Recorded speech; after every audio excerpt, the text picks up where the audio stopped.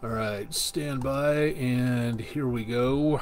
Video now up and going, and we are set. Good Monday morning, everybody. It is 11:30 Eastern Time. We're on a little bit earlier this time around. Chip Chapman is taking a couple of days off for some procedural stuff, and I am filling in for the morning.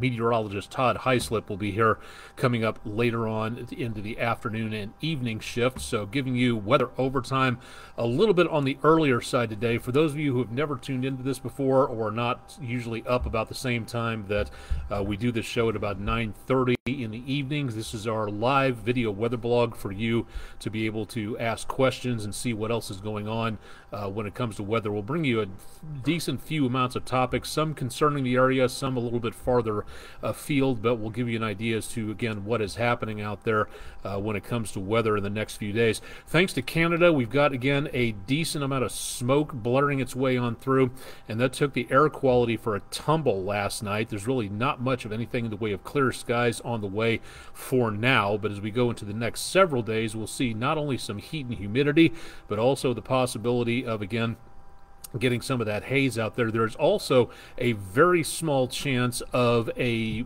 repeat performance for more smoke, not immediately, but it will be a potential problem for us as we go throughout the course of the next several days and weeks, depending on how the flow goes out there. But for right now, much of what we're looking at with this haze is going to be sticking around for a little bit, so don't get too used to anything involving clearer skies, as we see, again, that potential for more haziness continues across much of the area and over the next couple of days. We'll also have an update, if I can get this taken care of. Apologies for doing this on the fly. Was trying to get this taken care of earlier. Calvin is now a tropical storm and could be brushing by the Hawaiian Islands, so bit of a concern there as we look into the future. We'll talk about that coming up here in just a little bit. Let's get started with our weather window picture of the day from one of our own News 12's Emily Casulo. Nice view from the Smith Perry Berries area in Ottawa. Thank you very much, Miss Emily, for a nice view of the sunflowers, and being from Kansas, kind of nice to be able to see those out and about. If you've got pictures, again, please send them to us at pictures@wdef.com, or again, you can drop them to the comments section of our regular social media pages, Facebook, Twitter, and Instagram. Would be glad to be able to see what you're seeing out there. Heading out to catch a fish today. According to the website, we're looking at excellent conditions, although it is going to be hazy and it is going to be hot. There's not going to be too much of anything involving anything in the way of very cool weather coming up or very clear weather, thanks in part, again, to all that haze across much of the area. Almanac page for the day yesterday, we did manage to wind up right about spot on temperatures. We've managed again to get, and this is a concern here, to where, okay, the computer keeps taking us back for some reason to about 24 hours ago, but our record high for yesterday, nowhere close to that. We're behind for the month and the year on rainfall. Could use a little bit more there, and obviously not seeing anything in the way of help from that anytime soon. We did have some patchy areas of haze and fog across the area earlier today, and visibility has improved a little bit, but we are still seeing some lower visibilities at times, and probably will continue to see that. What's left of the smoke sticking around the area is, again, still here. It's just not quite as thick as it used to be, and it's brushing up against the mountainside, so it's not moving as fast to the east, and some of that area is coming its way down the other side of the Appalachians, so the smoke is still going to be sticking around for a while, and we will continue to see the potential for that around the area. We've got some drier, clearer air coming in from Canada. Not going to be seeing a lot of help out of that, and we'll explain why coming up here in just a little bit. From the News 12 studios, and looking back to the northwest, where ordinarily we would be able to see the hills and the mountain peaks off in the distance. We can barely even see to the ones across the river at this time, and the northern flank of Lookout Mountain is looking pretty well on the hazy dim side for right now. Likewise, the view from 2475, traffic on the northbound leg heading toward westbound 24 It's moving slowly and can't even see Signal Mountain off in the distance. That's how thick some of that smoke is. Looking back to where we ordinarily would have seen sunrise on the downtown camera, again, that's haze. That's not overcast skies or clouds. That's the haze and that smoke that we've been seeing across much of the area. Out toward Lee Point, and this also, we turn the camera around to look towards sunrise, looking to the east on Highway 64, and again, barely able to see anything off in the distance. Continuing again to get some very dim conditions out there, very gray, very hazy. And from the Island Cove Marina and Resort camera, visibility's improved a little bit. We can see on over to the far side of the waters, but again, it is not showing anything in the way of clear blue skies. It's more of a battleship gray out there, and temperatures have risen pretty well. The icon that you see there, that's accurate. That's, again, for right now, we're not seeing anything in the way of cloud cover, so it is clear technically. It's just hazy out across the area. So we are getting sunshine and we are getting clear skies for the most part. It's just very hazy. Humidity's way up there, and we've got calm winds, so they're not doing anything to help us out in cooling off anytime soon. So we are seeing, again, less in the way of help from that. And temperatures across much of the area, we've been seeing numbers primarily in the lower 80s now, mid to upper 70s in some of the higher elevations across portions of the area, but not seeing else in the way of cooler weather on anytime soon. And we also should see some very toasty conditions in the next couple of days. Almanac page for the air quality index, and I just updated this before we got on the air. We're seeing an air quality index of 111. That's code orange and has been since at least 3 o'clock this morning, upwards of about 114, 115. The forecast was originally calling for 101, just over into code orange, and the forecast for Tuesday is a more moderate yellow, but just barely on the numbers. So for the next couple of days, this haze looks to be sticking around and continuing again to see the potential for a lot more of that haze for now. And if the winds are right and the smoke output is right, we may see this all over again in a week or a month. It just kind of all depends. So for right now, this is the way it is looking, and it's not looking great, unfortunately, for much of the area. We do have a couple of fronts stuck across the area, and one more trying to make its way across I-70. That, again, stirring up some showers and thunderstorms around St. Louis, back toward some very impressive storms last night back around Kansas. This is trying to make its way down to the south, but then we've got high pressure across the Gulf, which is going to take all this and shove it back to the north as a warm front. So for right now, we're just not seeing anything in the way of cooler weather coming on through, and thanks to this area of high pressure returning us to that southerly, southwesterly flow, that's not going to do us any favors on, the temperatures either as we go into the rest of the day. Now for today, again, through about this afternoon, lower 90s, that's pretty inevitable. Enough sunshine in between all that haze could be a bit of an issue. Some showers and thunderstorms could try to develop back to the north and west of us and then make their way into the area, mainly right about midnight or so. But the trouble is those storms are moving into a lot calmer air and a lot drier air, so to speak. So a lot of what this is not going to be anymore once it gets all the way through here. Now we could see, again, a little bit of an impulse of energy making its way on through, so that is a potential stir up of showers and thunderstorms taking place, but not seeing a lot of activity there. Into tomorrow morning, we're going again for low temperatures, maybe back around 69, 70 degrees, and then tomorrow afternoon, very much on the hot side. Enough sunshine, haze, and heat to get us into the lower to mid 90s.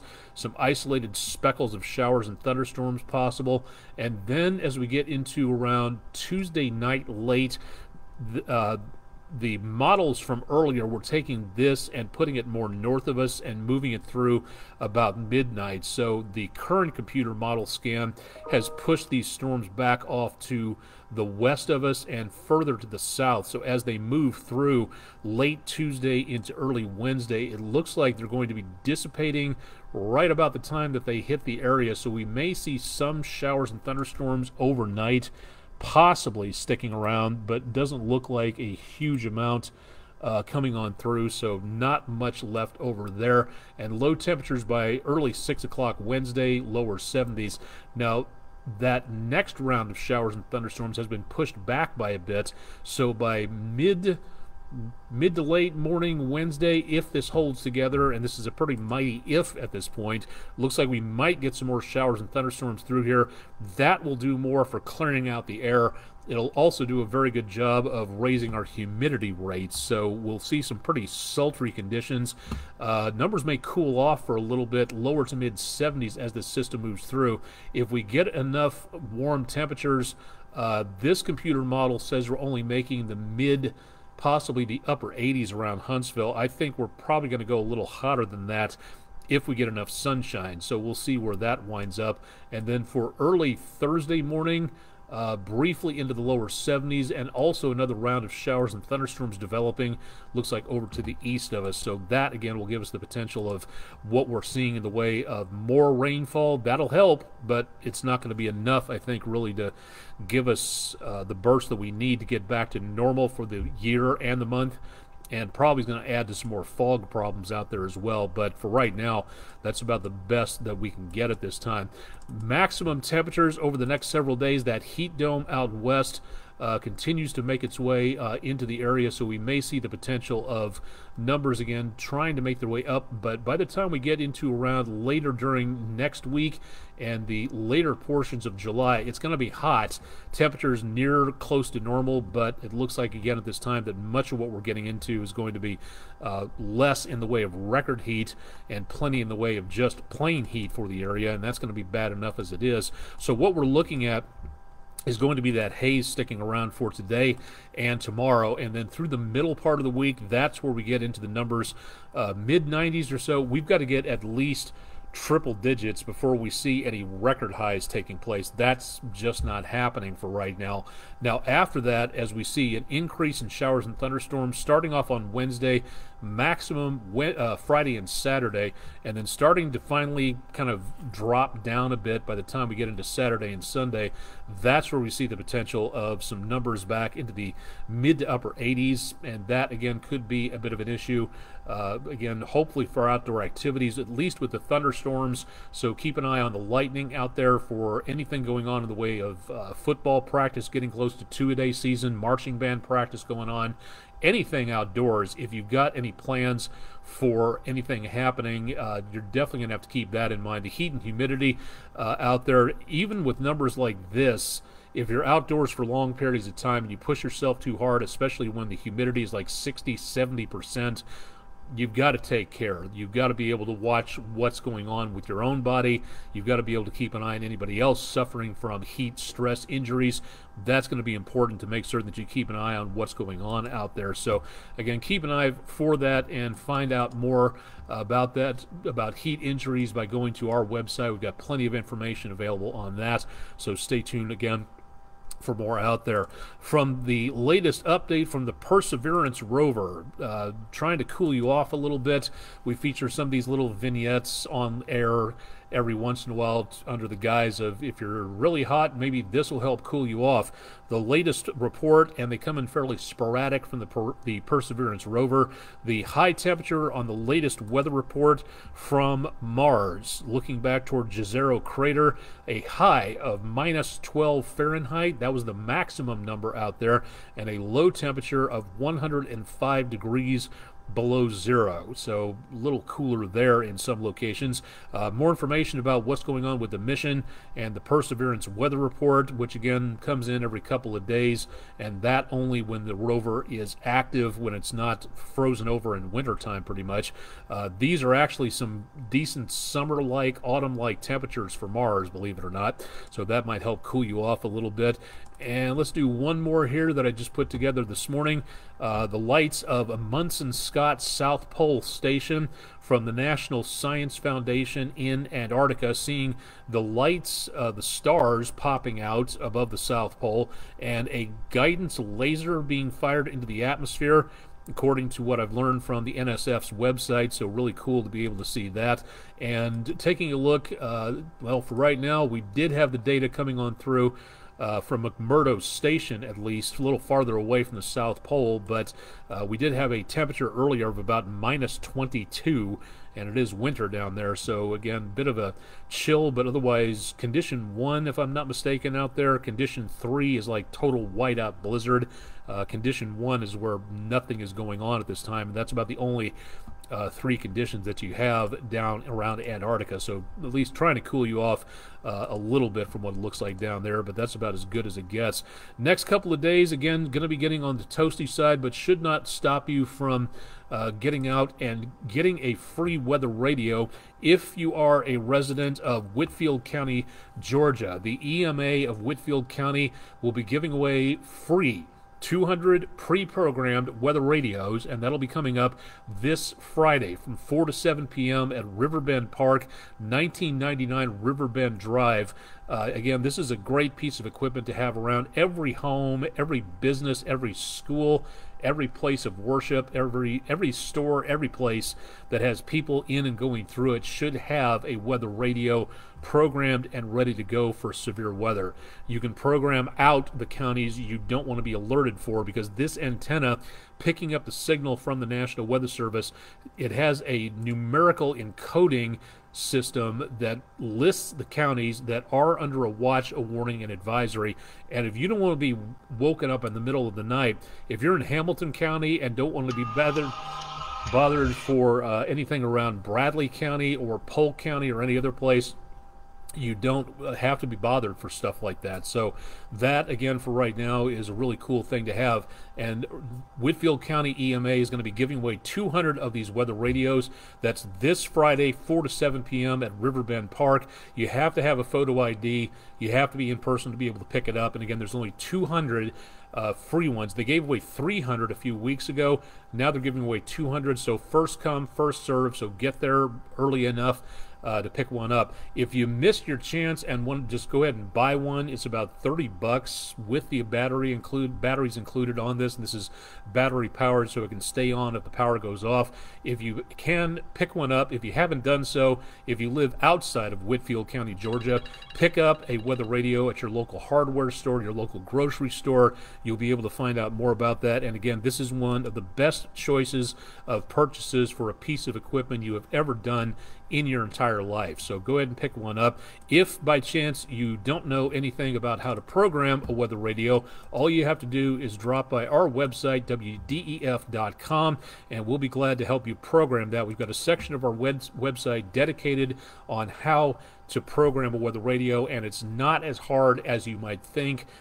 Emily Casulo here at News 12 needs help in getting hers taken care of, so one of these days, hoping she's going to bring her weather radio in so we can help program that and get that taken care of. So please pick up a weather radio if you haven't already. If you're in Whitfield County, Georgia, and have photo ID and can get to Riverbend Park this Friday, 4 to 7 p.m., go ahead and get that, and it's, again, totally free. Such a bargain. Go ahead and pick one up there for you. Coming up in the next few weeks, again, from Barnard Astronomical Society, the July Star Party was a bust thanks to the weather. The next one coming up will be August the 5th. That's Saturday from 7 to 11 p.m. at Cloudland Canyon, on Cloudland Canyon Park Road, Rising Fawn, Georgia. If you'd like to know more about what this is all about, and again, more about what you can expect from the local astronomical group, they'll have several telescopes available.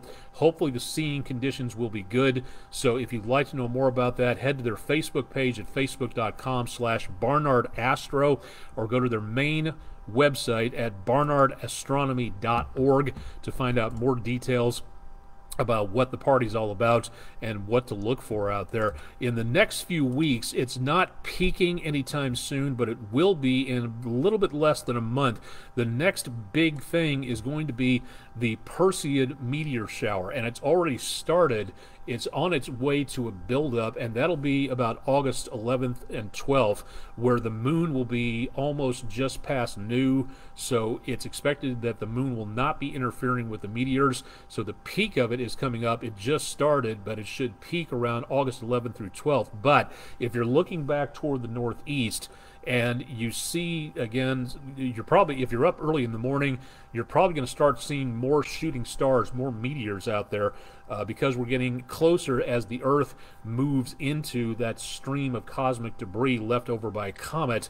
There'll be more shooting stars, more meteors out there for you to take a look at. So if you're wondering about that, plenty of information available from the American Meteor Society and plenty of information on other websites, of which I've already featured a lot of those on my social media pages. So if you'd like to stop by and take a look at that, be aware again in the near future that we may be seeing more of that coming up. And of course, I'll be keeping you updated on other astronomical stuff coming up in the course of the near future. So for right now, heading into what could be hopefully some good opportunities, this meteor shower can give us a rate of 100 meteors per hour, which is basically one every minute or so. It's not a meteor storm, but it is, again, pretty big, one of the bigger showers of the year. So hopefully this one will turn out to be a good one. We'll be waiting to see what happens with that. So stay tuned for more, and we'll keep you updated there. Again, we'll have more on the forecast as we go throughout the course of the next few days and weeks. I'll be back in for Chip Chapman. He'll be out again tomorrow. Meteorologist Todd Heislip will be in for the evening shows Monday and Tuesday. And of course, stay tuned for more on our website for more details. If you've got a story idea, let us know about it. If you have anything, we get 90% of our story ideas from you. So if you have ideas out there that would be, you think, a good opportunity, please let us know about it. Send it to us through our email, our website, contact us on social media. Give us an idea as to what exactly you might be looking for in coverage out there. We might not be able to cover it, but we might be able to. So if you can, please drop us a note, give us an idea as to what's going on.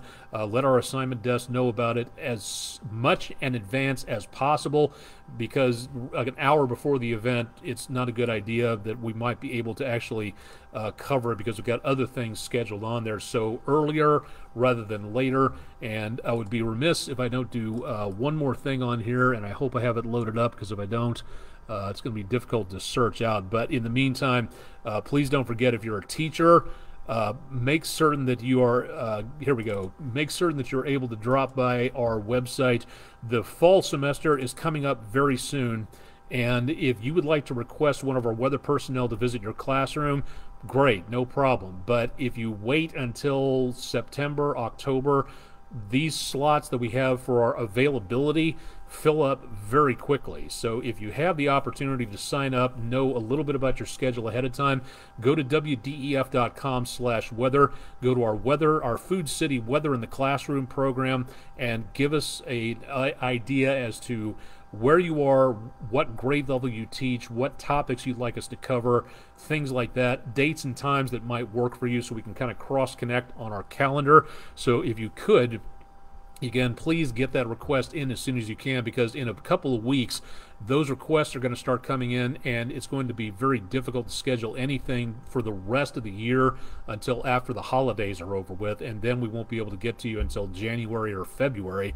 So if you can, please let us know as soon as possible. That'll help you, that'll help us, that'll help everybody out there. Time right now is just before noon, and I've got to go ahead and curtail this because we've got to get done with the noon show coming up for Monday. Again, stay tuned to News 12 on air and online for more details. I'm Chief Meteorologist Austen Onek. You've been watching the very early edition of News 12's Weather Overtime Weather Blog. Stay tuned for Meteorologist Todd Heislip today. And again, stay tuned for more details at wdef.com/weather. Thanks for joining us for Weather Overtime on Monday morning.